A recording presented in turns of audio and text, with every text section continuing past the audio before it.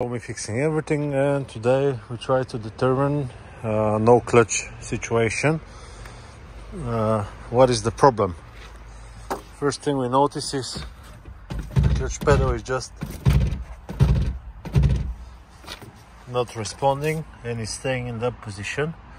Let's have a look what is it on the bottom of the car, if we can see any leaks somewhere.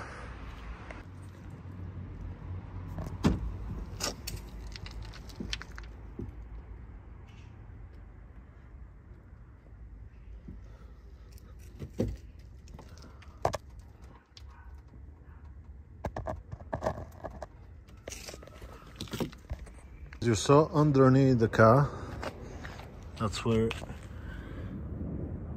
this thing is. It's leaking in the middle, in between the gearbox and the engine. So I think is the sleeve master, the sleeve cylinder. Actually, the problem. I know it's the original one because the last time, before around 80,000 miles, I did not replace it because I just bought the wrong one and I didn't have a new one. We can also check here, because sometimes this one is not that bad. It's not at the minimum, but it's definitely low. And it's not at the minimum because it only leaks whatever it's supplying the clutch. It's not gonna leak what is supplying the brakes. So you have brakes when the clutch system leaks. So we know the slave cylinder needs to be replaced, and maybe at the same time replace the clutch as well.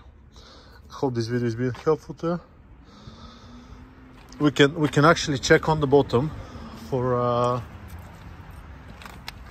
any leaks right there as well, if we can see any.